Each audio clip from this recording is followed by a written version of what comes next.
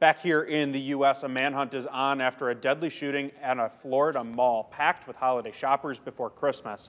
Police say Albert Schell Jr. opened fire inside that mall, shooting 40-year-old David Barron multiple times in what investigators say was a targeted killing. There was a lot of people here shopping at the mall, which means there's a lot of witnesses that could potentially help us bring this case to a successful resolution.